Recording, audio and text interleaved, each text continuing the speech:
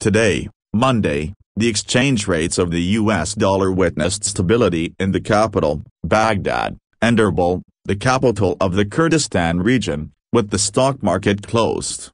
Dollar prices stabilized with the closure of the main Kaffa and Harati stock exchanges in Baghdad, recording 147,400 dinars per $100, the same prices recorded this morning. Regarding the selling prices in the exchange shops in the local markets in Baghdad, they have stabilized, as the selling price reached 148,500 dinars per $100, while the purchasing price reached 146,500 dinars per $100.